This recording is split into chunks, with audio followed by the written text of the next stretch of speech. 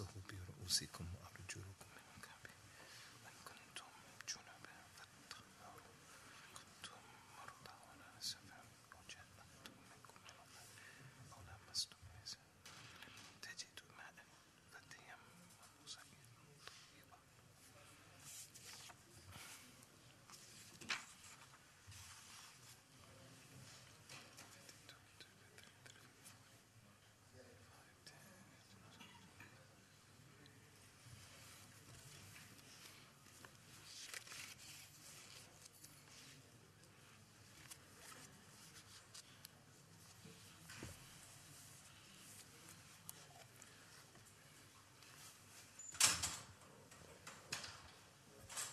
بسم الله الرحمن الرحيم. أن الحمد لله نحمده ونستعينه ونستغفره ونعوذ بالله من شرور أنفسنا ومن سيئات أعمالنا. من يهده الله فلا مضل له ومن يضلل فلا هادي له، وأشهد أن لا إله إلا الله وحده لا شريك له، وأشهد أن محمدا عبده ورسوله صلوات الله وسلامه عليه تسليما كثيرا. يا أيها الذين آمنوا اتقوا الله حق تقاته ولا تموتن إلا وأنتم مسلمون. يا أيها الناس اتقوا ربكم الذي خلقكم من نفس واحدة وخلق منها زوجها وبث منهما رجالا كثيرا ونساء، واتقوا الله الذي تساءلون به والأرحام إن الله كان عليكم رقيبا. يا أيها الذين آمنوا اتقوا الله وقولوا قولا سديدا يصلح لكم أعمالكم ويغفر لكم ذنوبكم، ومن يطع الله ورسوله فقد فاز فوزا عظيما. أما بعد، فإن خير الكلام كلام الله، وخير الهدى هدى رسول الله صلى الله عليه وسلم، وشر الأمور محدثاتها، وكل محدثة بدعة، وكل بدعة ضلالة، وكل ضلالة في النار. أعاذنا الله تعالى من نار جهنم. We come to the third principle from the 5 major Qawaaid al-Fiqhiyyah. There are many fiqh principles that the ulama of al-Islam have recorded for us and explained for us, but as we've already mentioned, 5 of them are the most important ones. Today is one of the single most important. From the 5 most important ones, this one is one of the most important of those 5. And if people don't comprehend it and they don't understand it, then they'll make unnecessary duress upon themselves, stress upon others. And that is the qaida that the ulama said, at-taysir, aw al-mashaqqatu tajribu at-taysir.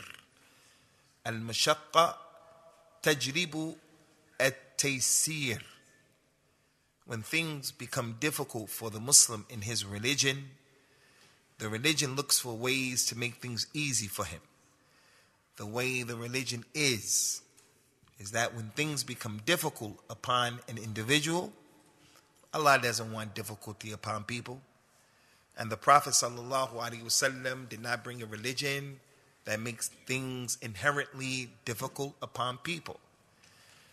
Now, before explaining this issue and getting into some depth concerning it, it should be understood that in practicing the religion, there are going to be some aspects of difficulty. Those of you who have performed Hajj, you know that Hajj is difficult. Hajj is not a joke. Coming to the masjid, as many of you have done, all of you have done, Salatul Isha, it's not easy. You have to make some efforts to come to the masjid. And I know many of the brothers who attend our classes on a regular basis, They're students in the university, students who are in college, high school as we call it in America. And these brothers make their way from Neshills, from Newtown, from all parts of Birmingham in order to be here. They have to catch the bus, and then they have to catch the bus coming and going back. That's not easy. People walk from Alam Rock to the masjid. People walk from different parts of Spark Hill, Spark Brook, and Small Heath, and they come to the masjid. So there's a level of difficulty in that. We're not talking about that. This principle is talking about the difficulty that an individual doesn't have the ability to handle. The difficulty that is put on an individual that is not normal. It's above average. So the Qawaaid, it says, al-mashaqqatu, difficulty, tajlibu, at-taysir. In the deen, when things are difficult for you, the religion automatically wants to bring to you ease. And we mentioned this many times in previous khutub. And we tried to address many issues because this principle is so important. What happened the other day in France, it is a direct result of people who don't understand this principle.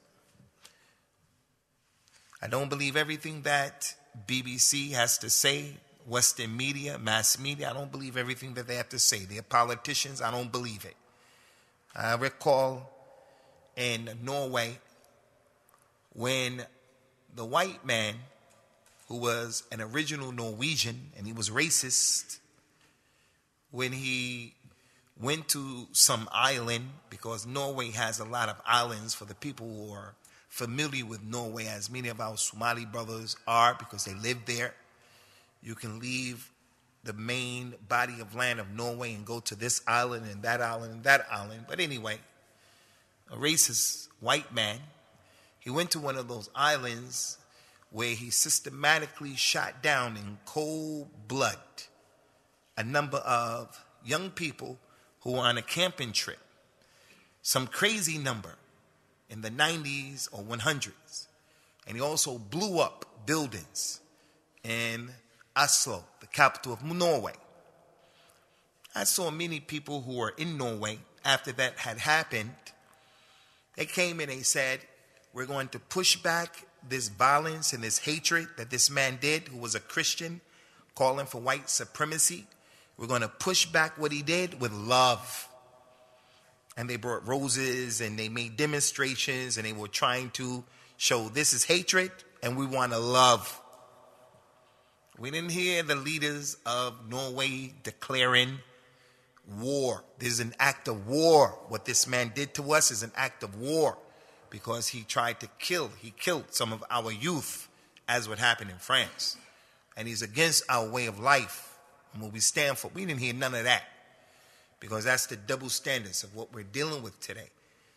And if the people who perpetrated this crime, if it is true that they did that, those Muslims, if they understood this particular principle, they would have never done something like that. Because it has nothing to do with the Quran, it has nothing to do with the Sunnah, and all it does is bring difficulty upon the Muslims unnecessarily. And it brings difficulty upon the community at large, unnecessarily. In our religion, in the deen of Allah Azza wa Jalla, we're sitting and we're telling the people, in al-Islam, the Quran and the authentic Sunnah of Al-Mustafa, Al-Mujtaba, Al-Mukhtar, Sallallahu Alaihi Wasallam, is a religion that says, Al-Mashaqqatu tajribu at-taysir. Islam wants ease for all of the people. There's no ease in murdering people indiscriminately who are innocent and have nothing to do with your beef and your problem. There's no ease in that. They have no understanding of al-Islam. And I repeat here what I said a number of times. Ikhwani, the scholars of al-Islam, they said that out of all of the groups, all of the tawa'if, all of the jama'at in al-Islam, there are many groups. There is the Salafi, there's the Ikhwani, there's the Tablighi, there's the Sufi, the Ubandi, there is the Naqshbandi. There are many, many groups. Even those who curse the companions. There are many groups of Muslims. As the Prophet said, sallallahu alaihi wasallam, وَسَتَفْتَرِقُ أُمَّتِي عَلَى 73 فِرْقَةً. My ummah is going to split up into 73 different groups. And each one of those 73, they have subdivisions. There are a lot of groups in Al-Islam. The single worst, evil, most harmful group upon Islam and the Muslims are the Khawarij. They are the worst out of all of those groups. And they never brought Al-Islam and the people of Islam any good. So everybody has to make an effort not to be from those people, not to support them.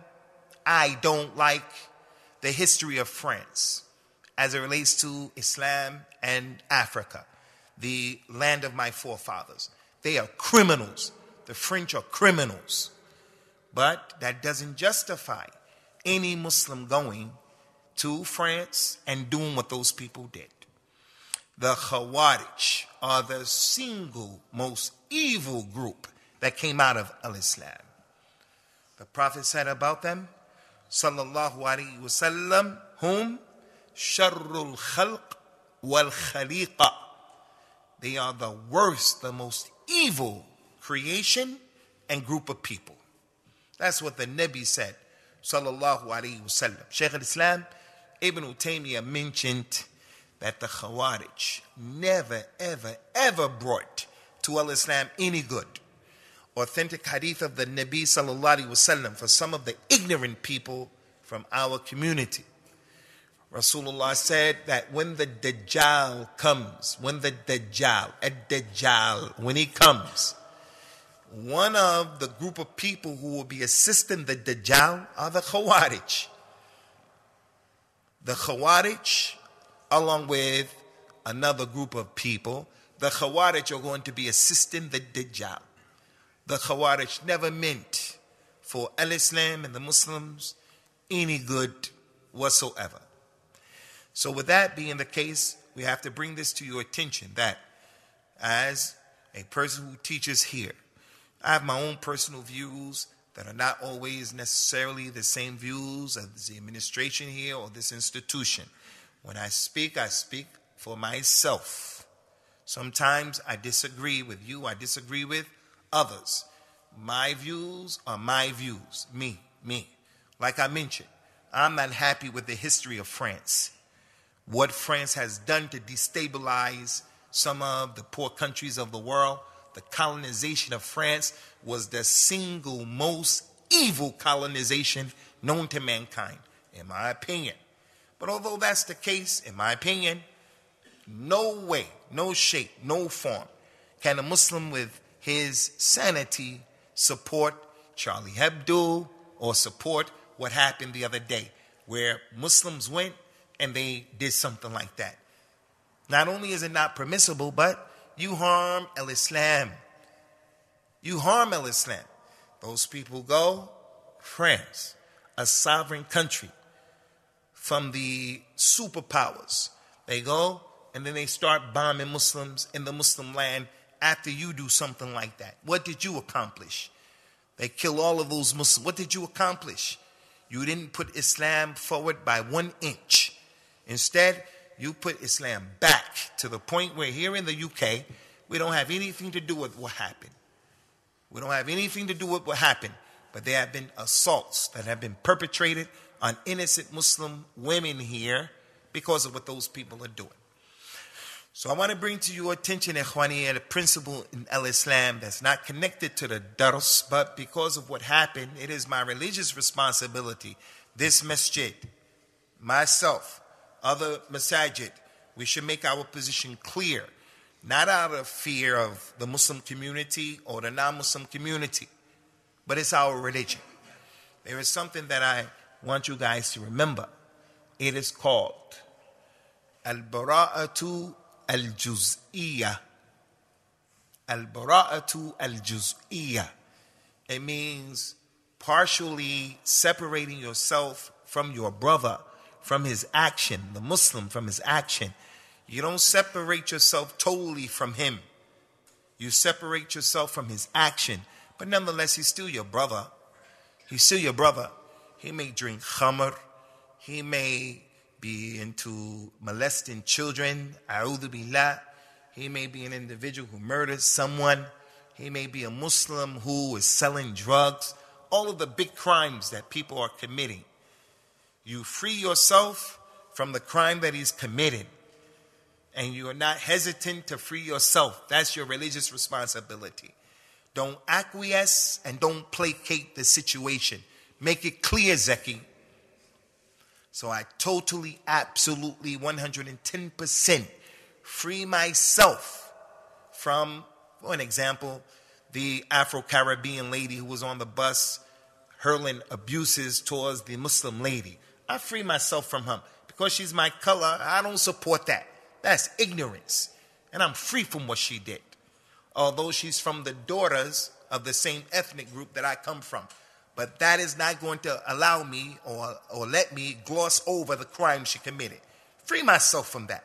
I free myself from the kufr and the shirk of my mother, my father, my two sisters, my aunties, and all of them. I'm free of that. Although the blood that runs in my body is the same blood that runs in their bodies. And I love them. In this issue, our masjid, as a teacher here, the khatib, one of the khatibs here, I free myself unapologetically and without any hesitation from those types of actions that just happened the other day. It's not connected to al-Islam, not from close and not from far. There's absolutely no connection. There is a disconnect. That's called al-bara'atu al-juz'iyyah. Religiously, you have to free yourself from people who do crazy things.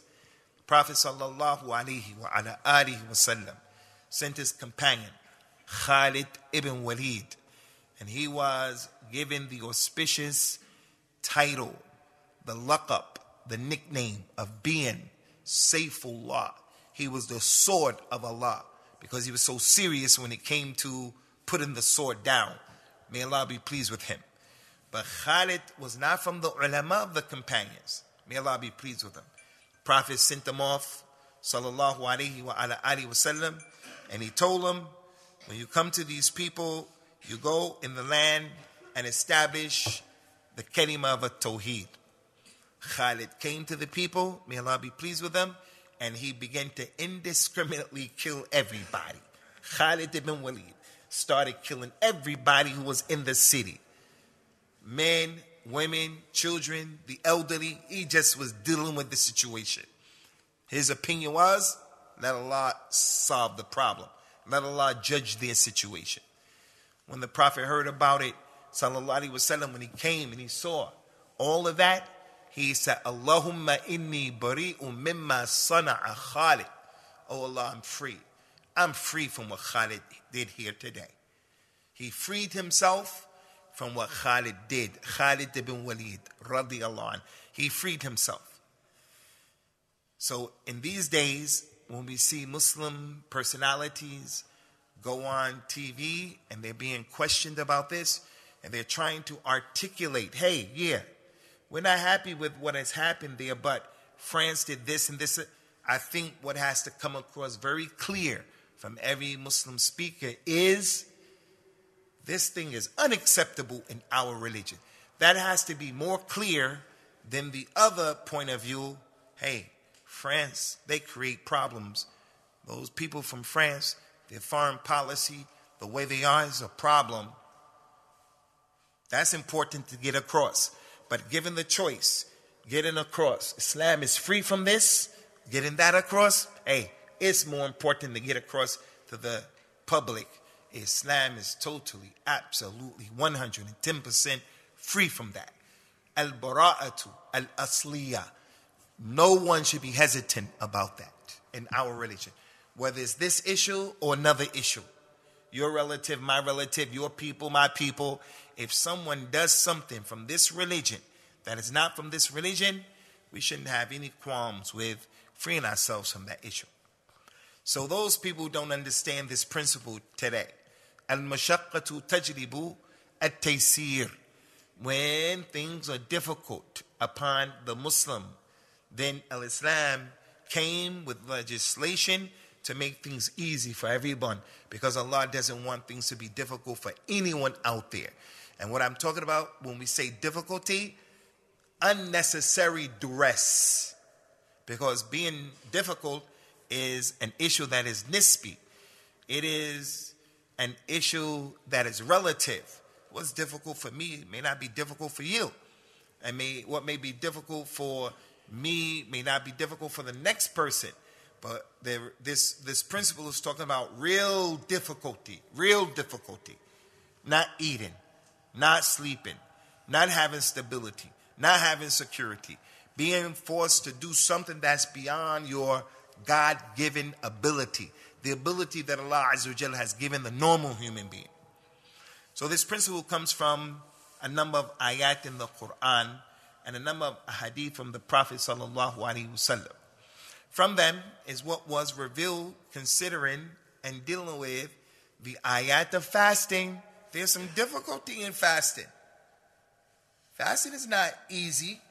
I became a Muslim in the month of Ramadan, and I was around people who didn't know the religion. They told me I had to fast from Maghrib all the way to past Salatul Taraweeh. And then when I finally ate after Taraweeh, I was saying, what kind of religion is this? Because they didn't know what they were talking about. So when you fast in the month of Ramadan, especially as a new Muslim, it's not easy. You never fasted in your life. That's difficult. But it's not difficult beyond your ability to do it in most instances. So in the ayat of fasting, Allah Azza wa Jalla mentioned, يُرِيدُ اللَّهُ بِكُمُ الْيُسْرِ وَلَا يُرِيدُ بِكُمُ الْعُسْرِ. Allah wants ease for you, and He doesn't want difficulty for you. Why was that ayat mentioned? That ayat was mentioned, that verse was mentioned because if you're traveling, you don't have to fast. If you're pregnant, you don't have to fast. If you're too old, you don't have to fast. If you're sick, you don't have to fast. Al-mashaqqatu tajribu at-taysir. Difficulty automatically brings ease to you in your religion. From those ayat, there are many. The statement of Allah Azza wa Jal, La yukallifu Allahu nafsan illa wus'aha. Allah doesn't burden any person beyond his scope. Allah doesn't burden anyone sitting out there beyond his ability. So the drama and the problems that are happening in Syria, in Iraq, Allah didn't put that on my shoulders to go over there to solve that problem. There's no ayat of the Quran, there's no hadith, there's no scholar, no one can come and tell you, Allah said to you, Akhi Amr, go over there and help the Muslim world and free them. La yukallifu Allahu nafsan illa wus'aha. Allah didn't put a burden on you beyond your ability. That's another one of those many ayat. And they are many, many. From them, what we want to share with you is a statement of Allah Ta'ala, يُرِيدُ اللَّهُ أَن يُخَفِّفَ عَنْكُمْ وَخُلِقَ الْإِنسَانُ ضَعِيفًا. Allah wants to make light for you your burden, and mankind has been created weak. Someone in this audience with all of these students that are here, you look around, mashallah, someone here is the most strongest person here. And I think he's probably the most strongest person here, mashallah. Allahu A'lam, mashallah. And someone here is probably the most weakest person, and I won't choose anyone for that. He'll get upset. The point here is, the strongest person from amongst us, for an example, we're performing Hajj, and right now we have to walk right now from here all the way to city center and come back again. There's someone from amongst us, without any hesitation, he'll pop up and he's okay, let's do it. And then there's another person, hey, do we really have to do that? So that one who will pop up and he'll just do it, that individual is weak. He may have the desire to do something like that, but he may not know other aspects of the religion that will make his life easy and the life of the people around him easy. Because he's young, inexperienced, he's pumped up, he's fired up, he's lifting weights, he's ready to go, he'll pop up, yeah, I'm ready to go. City center, walk back, and he'll do it. And he's strong physically, but he is not strong in his deen. He doesn't know the religion. So the strongest person from amongst us is still da'if. He's weak. وَخُلِقَ الْإِنسَانُ دَعِيفًا. Mankind has been created in a state of weakness.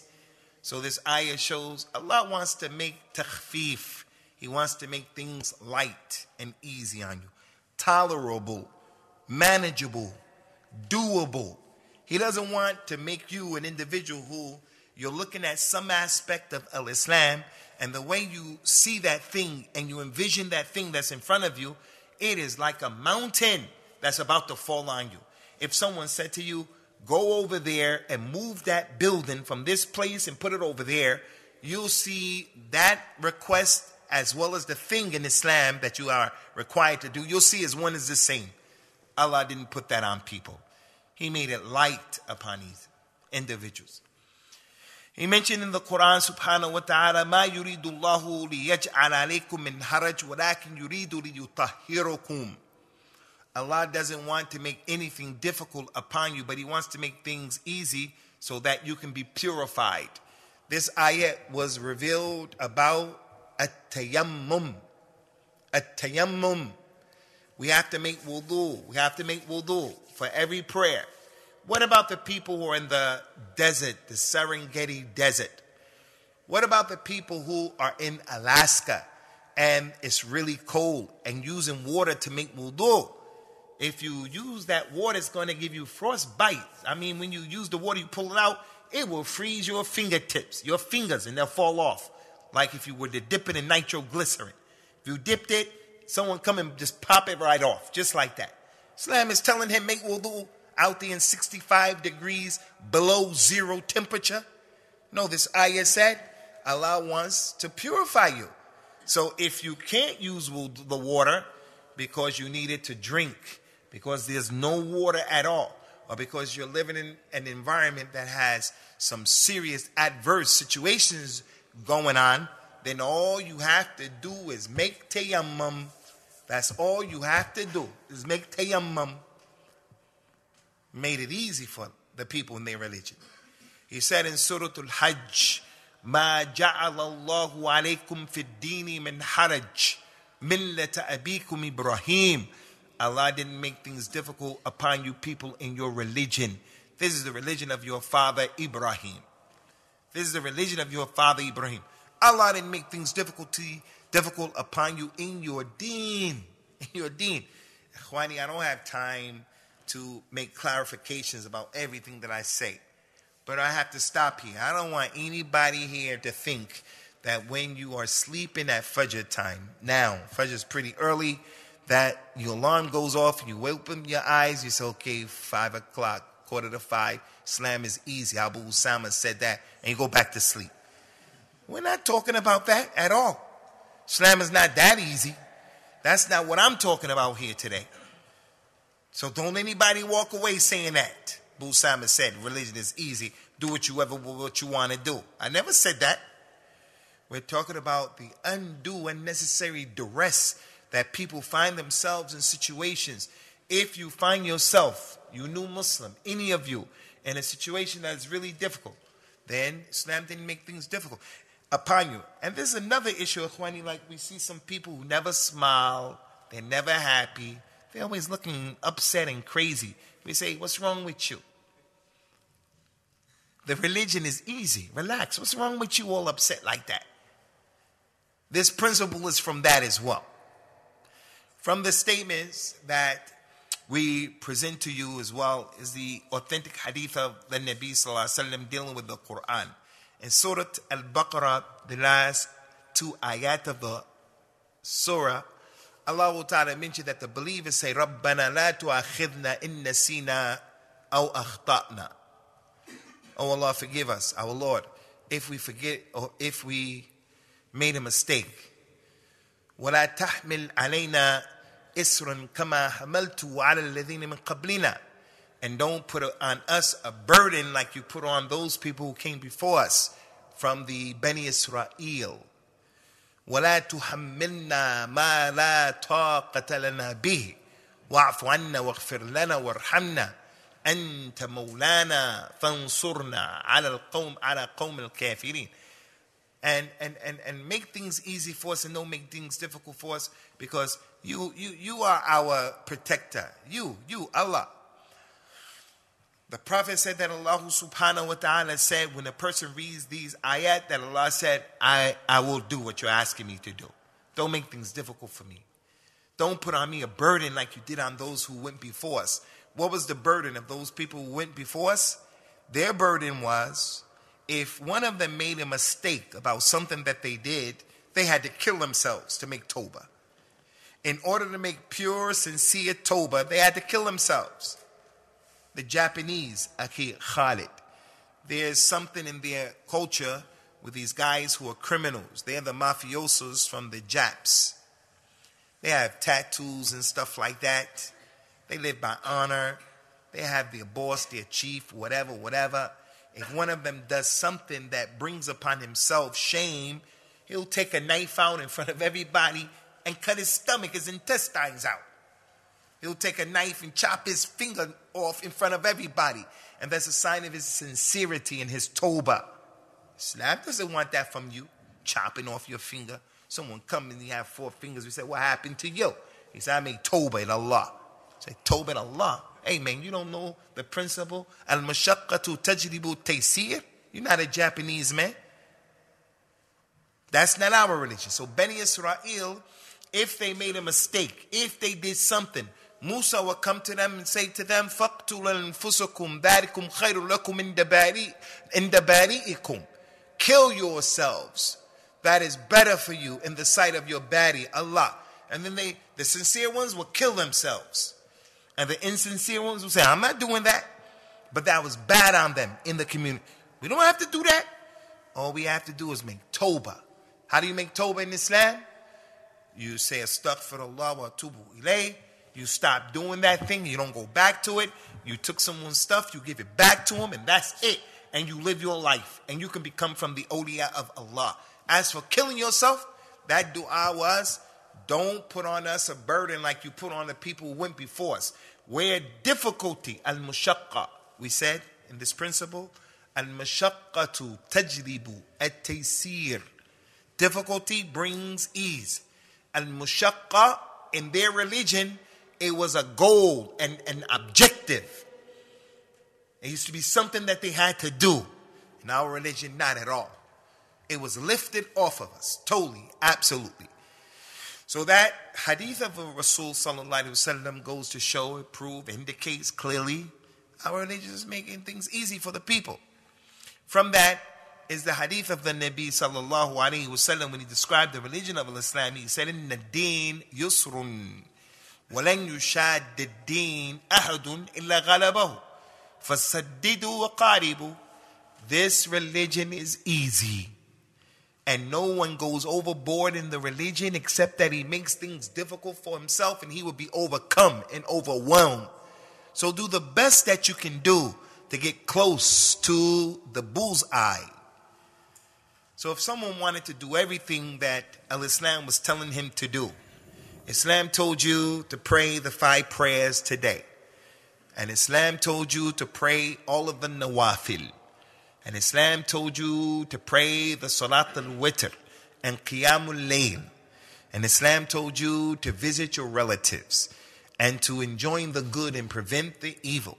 Islam told you to give sadaqah fi sabilillah. And Islam told you to fast on Mondays and Thursdays. And Islam told you all of these things. If you try to do all of those things, you're going to be overwhelmed. So the companion, Sufyan ibn Abdullahi, he came to the Prophet sallallahu alaihi wasallam, and may Allah be pleased with him. He said, Ya Rasulullah, laqad kathurat alayya sha'airuddin. The religion has become a lot. There's a lot to do in the religion. So tell me something. Shorten it for me. Tell me something I can do. He said, La yazaru lisanuka rutban min dhikrillah. Out of all these things that I have to do, there's a lot. There's too much. I can't do everything. So tell me something I should focus on. Out of all these things, the one thing. He said, don't allow your tongue to become dry from the dhikr of Allah. Be a person who makes all of those adhkar. morning, night, going in the masjid, going out of the masjid, when you eat, when you drink, when you go to sleep, when you put your clothes on. Learn the adhkar of al-Islam. But the point here is that the man acknowledged, and the Prophet heard what he said. The religion is a lot. Just tell me something I have to do. Out of all of these things, what's the one thing you would advise me to do? Have dhikr. Have dhikr. Read the Quran. Make your salat and read the Quran and so forth and so on. So there's a lot. So the religion is easy. Anyone who tries to do everything in this religion, he will be overwhelmed. He will be overwhelmed. Do your best and try to get to the bullseye. Do as much as you possibly can do and do it well. From those ahadith of the Nabi sallallahu alaihi wasallam is when he used to send his companions out to give da'wah ila Allah to the non-Muslims of France and to the non-Muslims of the UK and America and Belgium. He used to tell Abu Musa al-Ash'ari, Mu'adh ibn Jabal, Ali ibn Abi Talib, radiyallahu anhum. He used to say to them, Yassiru, wa la tu'assiru, bashiru, wa la tunaffiru. Go to these people and make things easy for them and don't make things difficult for them. Give them glad tidings and don't run them away from the religion. Make things easy for them. Hey, say La ilaha illallah and believe in that and you'll go to Jannah. And don't make things too difficult. Give them glad tidings. You're going to go to Jannah. And don't be running them away. You'll never get into Jannah. You mubtadi, you kafir, you from the Qawaaid, you're this, you're that. Hey, that's not our religion. So when sending people out to go give da'wah ila Allah, he used to tell the du'at from his companions, sallallahu alaihi wasallam, make things easy for the people. Don't make things difficult for the people. When he sent Mu'adh ibn Jabal, who was the first out of the three to go to Yemen, he told Mu'adh ibn Jabal, he said to him, فَاتَّقِ مَكَارِمْ أَمْوَالِهِمْ. When you take the zakat from these people, Mu'adh, when you go and they embrace Islam, they say, La ilaha illallah Muhammadur Rasulullah. They make salat and they give zakat. He said, take from them zakat, but leave alone the best of their wealth. Don't take the best of their wealth. Everybody here, he has some wealth. And in his wealth, some of his wealth is more important to him than the other aspects of his wealth. His trainers that he have for the last 3, 4, 5 years, he doesn't wear them hardly unless he's going to do some gardening or go to a janazah and the rain is coming down. That wealth, he doesn't care about that. But his brand new jacket, his brand spanking new clothes, his brand new furniture, the things that he has brand spanking new, don't touch that. He has a brand new mobile phone. Don't touch that. Take the wealth that he has. That's not the thing that his heart is most connected to. That's ease. Because he's going to have a problem. He got a brand new phone yesterday. Brand new phone. And the person comes and says, you have to give me that phone in zakat. He's going to say, man, I ain't giving you my phone in zakat. And then there's going to be some problems. The Prophet told him, don't ask for his phone. Don't ask for that. Stay away from the best of their wealth. He has camels, he has sheep, he has this and that. Don't take the biggest, strongest of his camels. Don't take that. Don't take the one who has one leg neither. He's just barely moving around. But don't take the best of what the man has to offer. Because why? If you do that, the natural human being is going to say, really? Are you serious? That's the ease of Islam. And Ikhwani, there are too many ahadith. I'm just giving you a few, just like I'm just giving you a few of the ayat of the Quran.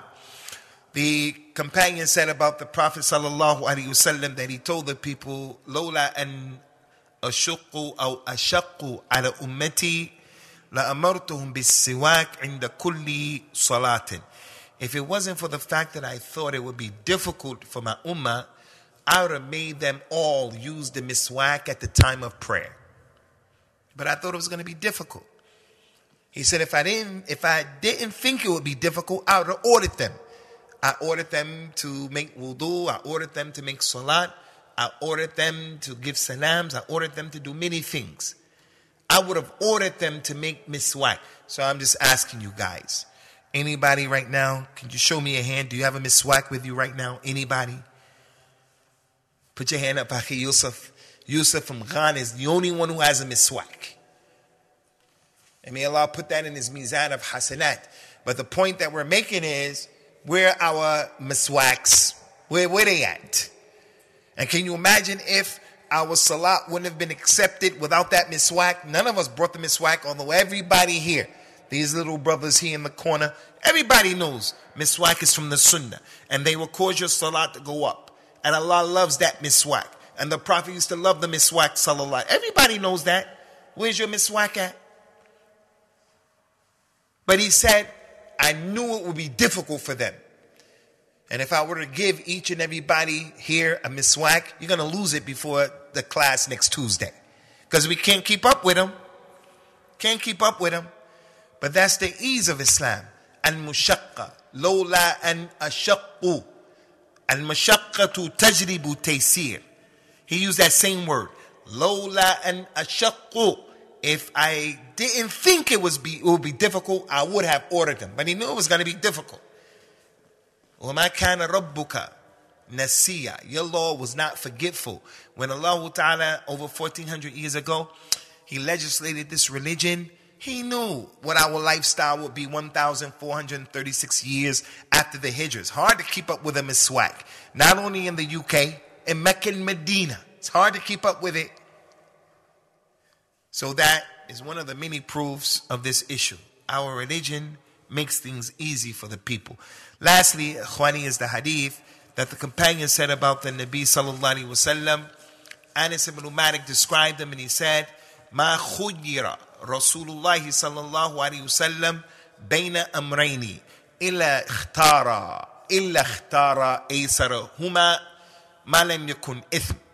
The Prophet was never given a choice between two things that he had to choose. If two things were presented to him and he had to choose one of the two, he would always choose the easier of the two. He would never choose the more difficult one. That's his sunnah. Anytime something is presented to you and you have a choice, where if you choose this or you choose that, and you won't get in trouble. You have a choice. It's up to you. Which one do you want? He would always choose the easier of the two. And that's because his sunnah was, sallallahu alaihi wasallam, a sunnah of making things easy upon the people.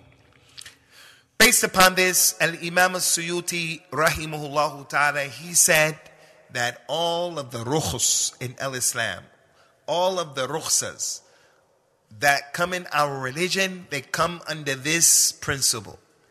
A rukhsa is when the religion gives you the ability to take advantage of a concession. You don't have to fast in the month of Ramadan if you're traveling. You can shorten your prayer if you're traveling. You can combine your prayer if you're traveling. Rukhsa. If you're sick, pray sitting down.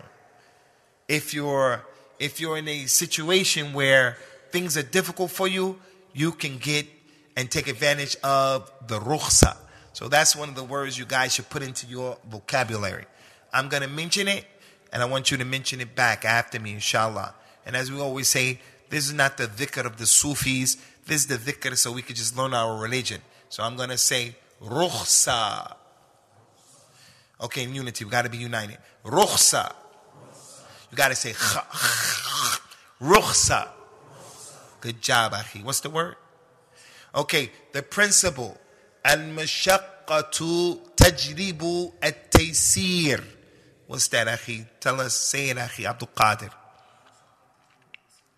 Al-mashaqqa tajlibu at-taysir. Tajlibu. Good job. Al-mashaqqa, things that are difficult, they bring ease. The Prophet said in authentic hadith, sallallahu alayhi wa ala alihi wa sallam, man shaqqa Allahu alayhi. Man shaqqa ala nasi shaqqa Allahu alayhi. Anyone who makes things difficult for the people, Allah will make things difficult for you. Anyone who makes things difficult for the people. Because that's not our religion, to make things difficult on our children. The child is going to school during the day, and then he has to go to the duksi, to the madrasa for the Quran. And then he comes home, he does his homework, and then he has to eat and go to sleep. And every day, it's like that, every day. And at no point does he get some reprieve and some raha, relaxation. You're making it difficult. You're going to blow a fuse in the kid. At some point, the weekend, you got to take that kid out and let him just enjoy himself. Party time. Let him do what he wants to do within the framework of Al-Islam. Can't be a person who's always rough and tough on the people. So Imam al-Suyuti, he mentioned, rahimahullah ta'ala, that from this particular qa'idah, this principle, every single rukhsa comes from it. And if you look in the arkan of al-Islam, al-khamsa, in each rukn from the arkan of al-Islam, we have this ease. The shahada la ilaha illallah. When the Prophet came in Mecca sallallahu alaihi wasallam, at the beginning, the Muslims didn't declare their Islam. They were quiet. Because you can lose your life. If the Quraysh knew you were Muslim, they would kill you. So they used to gather in Dar al-Arqam secretly. And no one would know that they were there. And the Prophet was the strongest one. He was strong, but it's difficult. And he used to tell his companions, don't profess your Islam. Don't give da'wah like that. In the salat. I already mentioned the issue of wudu, tayammum, making things easy for you. If you can't pray standing up, pray sitting down. Can't pray sitting down, pray laying down. Shorten your prayer. All of the arkan and the zakat. No one has to pay the zakat who doesn't have the ability to pay. No one. And those of you who have the ability to pay, it's only 2.5%. That's all. It's 2.5%. That's all. It's no more than that. It's easy. It's not difficult. Number 3, stay away from the best monies of the people. The Sawm in Ramadan. The pregnant woman doesn't have to fast. The woman who is giving her baby the milk from the mother, suckling the baby, doesn't have to fast. Traveling, you don't have to fast. You're old, you don't have to fast. You're sick, you don't have to fast. Even those of us who are here right now, you are a person who is enjoying good health. May Allah give all of you brothers afiyah and longevity and good health. You're a regular person. But in the month of Ramadan, you got a headache. And it's not a migraine headache. It's a headache that you don't like. If you want to keep fasting, you can keep fasting. But if you have a headache that's really causing you problems, a toothache, you wait and you got an operation and they're going to do this and that and you're hurting somewhere, you don't have to fast. Just make it up later on. The whole religion, arkan of Islam are like that. Hajj. You don't have the money, don't make Hajj. You don't have a mahram, don't make Hajj. The way is not safe, don't make Hajj. When you make Hajj, you can make the easy Hajj, al-ifrad, where all you do is make Hajj. You don't have to slaughter an animal, you don't have to do anything else. The whole religion is this point. So how in the world are people going to come and do things where the whole dunya is watching what we do and call that Islam? Wallahi akhwani, it is ignorance that is compounded. People who don't know their elbow from their ankle bone in this religion. They don't know. And as a result of that, they're doing things, and then the non-Muslims look at us, and then they open up the door to do all kinds of crimes against us in the name of what you did. And that's why you young brothers here, wallahi, I'm not against the shabab of our community. We need the shabab just as much as we need our shuyukh, and just as much as we need the people between the shabab and the shuyukh. Everyone has an important and integral role that he plays in the further development of our community. But the shabab, the youngsters, are the ones that we are most fearful for. Because the Qawaaid, who do they attract? They attract the mentality of the youngster who doesn't know anything. And he's making decisions based upon his emotions more than anything else. And in this arena, the emotions are not to be followed. They're not to be followed. All of us should have sentiments and emotions. Like I don't like to see Muslims getting oppressed and getting killed. It's not nice. The Jews, the Zionists, are still killing the Palestinians from the days of Hajj, and nothing has let up. It's just that we're not seeing that. We don't like that. But that's one thing. As for those emotions allow me to do something crazy, it's not our religion. There are a few things, Ikhwani, that this particular qaida are really important in. A few issues. Specific issues that al-mashaqqatu tajribu at-taysir. That the scholars of Islam have wrote extensively concerning these 6 or 7 issues. Number one, al-mashaqqatu tajribu at-taysir when it comes to traveling. When it comes to traveling. Because he says, sallallahu alayhi wa sallam, as-safaru qit'atun min al-adhab. Traveling is a piece of punishment. When you travel, you're being punished. You're being punished. He said, يُمْنَعُ أَحَدُكُم مِّن طَعَامِهِ وَالشَّرَابِهِ. And that's because you are prevented from your food that you're used to and your drink. You are not sleeping in your bed. So it's adhab in and of itself. But you have to travel. You have to travel. Everybody here is going to travel. We have to travel for our work. We have to travel for our relatives. We have to travel for knowledge. We have to travel for Hajj and Umrah. Everybody here is going to travel. Everybody. It's part of the human experience.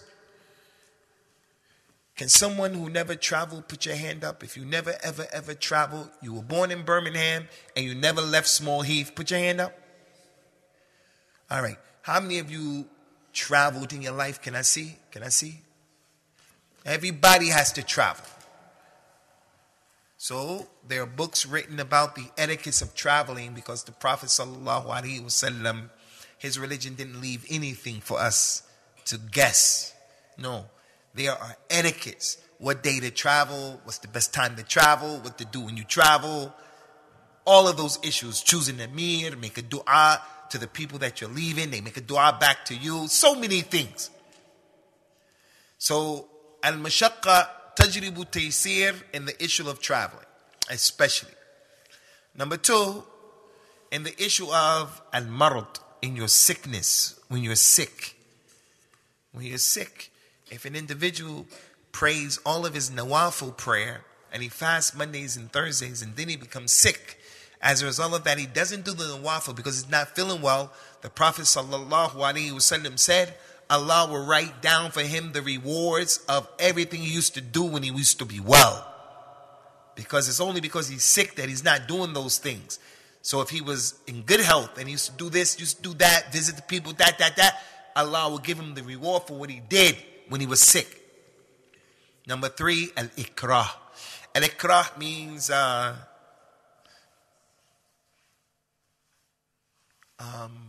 when you're compelled to do something. When you're compelled. Someone comes to you and he says, hey, disbelieve in Allah or you're going to lose your life. That's difficult, losing your life. Islam said make it easy. Okay, disbelieve in Allah. If you're compelled to do something, taking riba, taking car insurance, anything that you're compelled to do, if you don't do that thing, there are going to be dire consequences that come as a result of you not doing it. Then Islam made it easy for you if you're really compelled. And there are many examples. And it's not just the non-Muslim against the Muslim who compels you. The Muslim lady is married to a Muslim man who wants her to have relationships with him in the month of Ramadan. If she doesn't do it, there's some serious circumstances. So she does it, not liking it, not wanting it, but because if she doesn't, this tyrant is going to cause her problems. Any of those issues like that. Islam is not telling you to destroy your life. That's number 3. Number 4 from the issues, an-nisyan. An-nisyan, if a person forgets. You forget something, hey, it's not your fault. I forgot to make Salatul Fajr. The Prophet said, sallallahu alaihi wasallam, man nama an salatin aw nasiyaha falyusalliha hina yadhkuruha.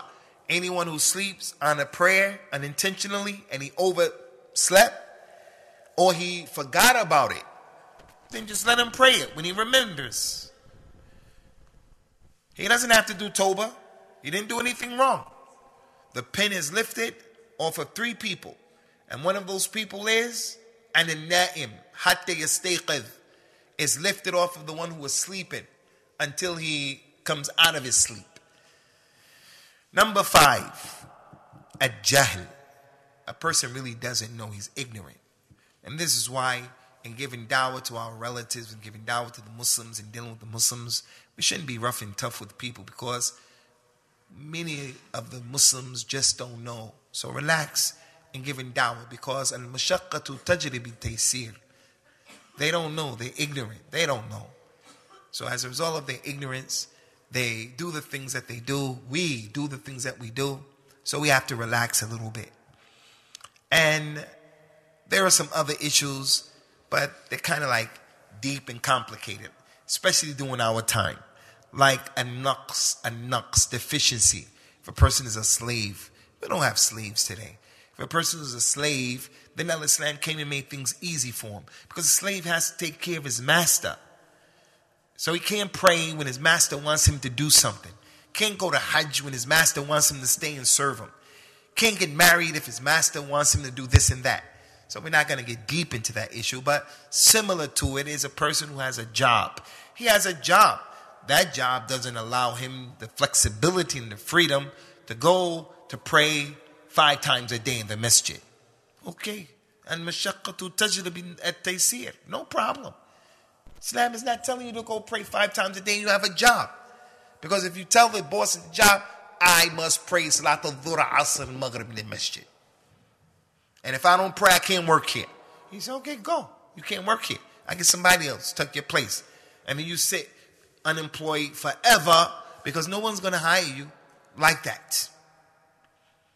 That is for the everyday life of most of us. Take it easy. In this city of Birmingham, in Mecca, Medina, on Friday, everybody, all the Muslims, during the time of the Prophet, sallallahu alaihi wasallam, everybody went to his masjid and they prayed Salat al-Jum'ah in his masjid, Salat al-Eid behind him.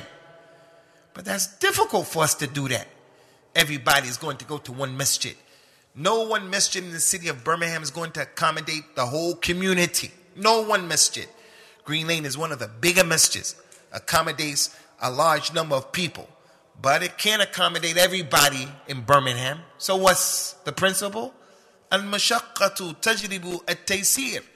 Some of you go to that masjid, go to that masjid, go to that masjid, go to different masjids.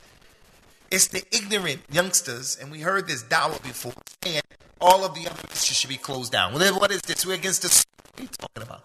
The religion allows all of that. Yes, the Prophet didn't do that. He didn't do that. He had his masjid, and he had Masjid Quba. Masjid Quba used to close down, and everybody came to his masjid. So you can't come and tell the people of Birmingham everybody has to go to one masjid. What masjid is that? Which one? So it's the people who don't understand and comprehend these principles who come with these far-fetched, far-out claims. This is innovation, that's wrong, and this is wrong, and so forth and so on. So this particular principle, Ikhwani, is one of the most important principles in Al-Islam, in Al-Fiqh, from the Qawaaid al-Fiqhiyyah. Don't make things difficult upon yourselves. He told the Imam, من صلى بالناس فليخفف فإن من ورائه المريض والكبير وذو الحاجة. Anyone who prays, make it easy for the people. Lighten your prayer. Behind you is the sick, the elderly, and someone who has something to do. He has to go to work. He has to get home and go to bed. Take it easy. The religion makes things easy for the people. So don't make things difficult for the people. Okay, Ikhwani, we'll stop here, inshallah azza wa jalla. We have 2 more principles, and from this particular principle, other principles come, but we're not going to deal with that. We're not going to get into that, inshallah. Just want to deal with the ru'us al-aqlam. إذا كان عندكم شيء, you guys can ask right now, inshallah, if you have any questions. هل عندكم شيء؟ تفضل يا أخي عمر. About traveling? Concerning the person who is traveling, does he have to shorten his prayer? Allahumma na'am. he should shorten his prayer. And if he doesn't, he is making a mistake. It's not optional. He should shorten his prayer. And that is because in the beginning of Islam, as our mother Aisha said, may Allah be pleased with her, she said at the beginning, prayer was 2 rakat. Salat al-Dhuhr, Salat al-Asr, Isha. It was 2 rakat, and that's all they prayed, 2 rakat. And then as time went on, and look at this, al-mashaqqatu tajribu at-taysir. They were not used to praying. So when Allah instituted prayer, He made it 2 rakat, make it easy for them. Khamr is haram. But when Allah made it haram, He made it haram. Step by step by step. Fasting was difficult for them. So it wasn't wajib. Whoever wanted to fast Ashura, fast Ashura. Whoever didn't want to fast, don't fast. And then Ashura, one day, became wajib. And then the fast of Ramadan. Taking it easy.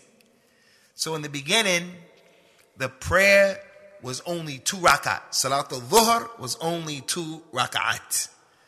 Asr, Isha, 2 rakat. That's it. Assalamu alaikum rahmatullah, assalamu alaikum rahmatullah. And then she said that Allah extended it and He made it 4. When you're muqim, when you're in your city, a resident, and He kept it as 2 for the traveler. So it was never 4 during the time of the Nabi sallallahu alaihi wasallam. Amr, Prophet Muhammad sallallahu alaihi wasallam never prayed Dhuhr, Asr, Isha, 4 rakat ever while he was traveling. He always shortened it because in the religion there's no Dhuhr 4 rakats and you're traveling. There's no Asr 4 rakats and you're traveling. There's no Isha 4 rakats and you're traveling. It's up to you to choose. Do I pray Dhuhr only 2 rakats and that's it? Or do I pray Dhuhr 2 rakats and Asr 2 rakats combined? It's up to you. Do I pray Asr 2 rakats and Asr 2 rakats during the time of Asr or during the time of Dhuhr? That's what's up to you. As for should I pray 2 rakats for Dhuhr or 4 rakats of Dhuhr, there's no such thing, Ummatul Islam. As a musafir, a traveler, praying Dhuhr 4 rakat, Asr 4 rakat, Isha 4 rakat. It's not in the religion. Do you guys understand that point? Do you guys understand that point? So if I die and you stand before Allah Azza wa Jal, you say, that's what Abu Usamah said. Because that's from what the ulama al-hadith and the ulama al-fiqh, and it's clear in our religion. It's clear in our religion. Aisha said, the salat at the beginning was 2 rakat. And then Allah extended it and made it 4 for the one who was muqim, 2 for the one who was traveling. Good question, Akhi Amr. May Allah give you barakah and put nur in your face, in your life, in your grave, and marry you to 4 nice wives. Go ahead, Akhi. He got red, man. Faddal ya Akhi.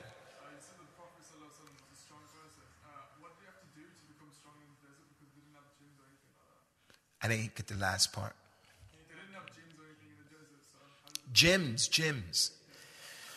Prophet sallallahu alaihi wasallam was naturally strong, given to him by Allah Azza wa Jal. And this is one of the characteristics of all of the prophets and the messengers, all of them.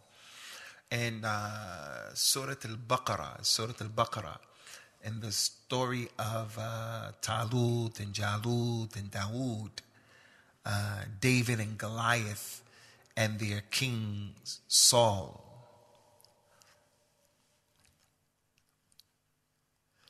The ayah said that Inna Allah astafahu alaykum wa ja'alahu bastatan fil ilmi wa jasad. Say it again. What's the beginning of the ayah? Inna Allah astafahu alaykum wa zadahu bastatan fil ilmi wal jism. Bani Israel came to their prophet and said, make for us a king. We want a king. You're the prophet, make for us a king. He said, verily Allah has put over you as a king Saul. Allah has put over you as a king Saul. They said, how is he going to be a king over us when we have more children than him, we got more money than him? Their prophet said, Allah has chosen him over you, and he gave him a lot of strength in his body, and he gave him knowledge. So all of the prophets and the messengers, they were strong. They weren't overweight, they weren't tired, they weren't weak. And the reason for that is, in dealing with their own people, they have to be able to deal with their own people. And in with dealing with giving da'wah to Allah and protecting the religion and jihad and all of that, they have to be strong. So the Prophet was traveling, sallallahu alaihi wasallam, from Medina, and he was going to Tabuk, which was very, very, very far away, very, very far. And it was one of the most difficult battles because it was really hot. It was hot, really hot. So on the one horse was Rasulullah sallallahu alaihi wasallam, Ali ibn Abi Talib, and Usamah ibn Zayd. And the three of them would alternate. The Prophet rode first, and when his time came to get off, the two of them said, no, ya Rasulullah, stay up there. Don't worry, stay up there. He said to the two of them, he said, you two don't have more ability than me to walk. I'm stronger than you, I can walk. And I need more of the reward than you. By me walking and allowing you to get up, I'm going to get the reward for getting down. I need that reward more than you. So the fact that he told them, I can walk more than you can walk, shows that he was strong. So all of them were strong. All of them. That's one of the characteristics of the prophets and the messenger. And the times that they lived in used to help them. They didn't have processed meat. They didn't have all this sugar. They didn't have all of that, these chemicals that we eat. They didn't have the lifestyle we have, being up the nighttime. All of the stuff that we do is just not healthy for you. White bread, white sugar, white is a problem. It's just brown sugar, brown bread. So if a person wants to get strong now, let him do MMA and lift weights and do cardiovascular. And let him work out with a group of brothers and get strong. So that if anybody step to him, he can handle his business. Anybody else? We're going to stop here. تفضل يا أخي. التيمم. التيمم يا أخي, Allah Ta'ala mentioned in that surah, in Surah Ali Imran, فَتَيَمَّمُوا صَعِيدًا طَيِّبًا فَامْسَحُوا بِرُؤُوسِكُمْ فَامْسَحُوا بِأَيْدِيكُمْ فَامْسَحُوا بِوَجُوهِكُمْ وَأَيْدِيكُمْ مِنْ. When you make a tayammum, wipe your faces and your hands. So some of the scholars said, as it relates to the face, you do that, you do your face, you do it again, and you do the hands. Some scholars say you do your hands up to here. But the important thing is that you take the dirt. It can be the dirt off the wall, because there's some dust on that wall. There's some dust here. But it's always better to be actual dirt that you can see, because there's no dirt, there's no doubt about that dirt. There's no dirt about that doubt, or no doubt about that dirt. So the individual takes it like that, and he does it like this, he does it again, and he does his hand like this, or like this. And that's the tayammum. And then for the next salat, he has to either do it again or make a wudu. He can't save this the way he would save his wudu. Okay? My man. تفضل يا أخي. وعليكم السلام ورحمة الله.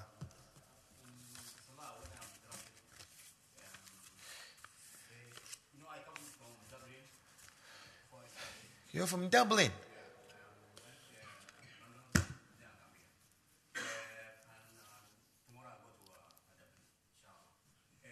بالسلامة والتوفيق.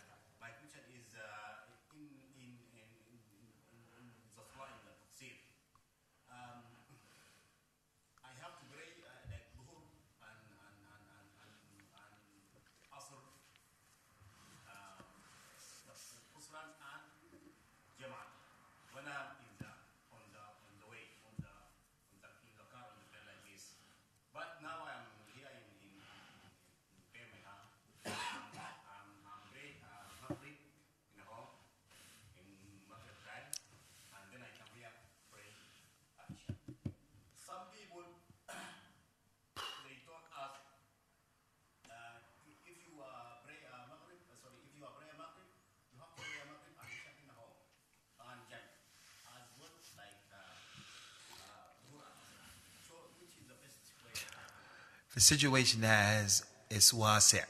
It's up to you. بل الإنسان على نفسه بصير. It's up to you.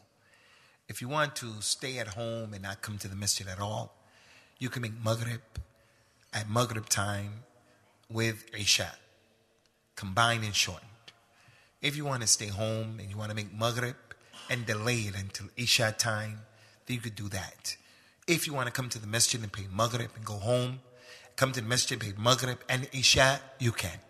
If you want to pray maghrib in the masjid and then go home and pray isha, 2 rakat, you can. If you want to not pray maghrib at all, and then come to the masjid for isha and pray maghrib and isha, all of that is up to you. All of that is up to the musafir. All of that is up to you. And this is what this principle is all about. It's making things easy for you. So the person will come and say, you can't do that. You have to do this, this, that. He'll never give you any proof why you have to do this, this, that, that. It's up to you. What works with you as a musafir? Are you with your family? You're not with your family? You're in a hotel? What? It all goes back to you. All of that. As we mentioned, بَلَ الْإِنسَانُ عَلَى نَفْسِهِ بَصِيرًا. No one can come and tell you what's easy for you. Okay, Akhi? So you're going to Dublin when?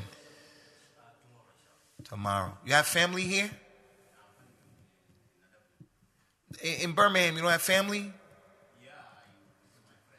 Oh, because we were going to take you to the restaurant, the Momo's or something like that, okay? We're going to take you to Momo's.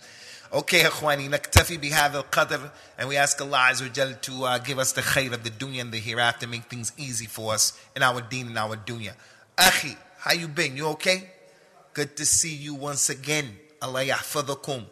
وسهل الله عليكم أموركم والسلام عليكم ورحمة الله وبركاته.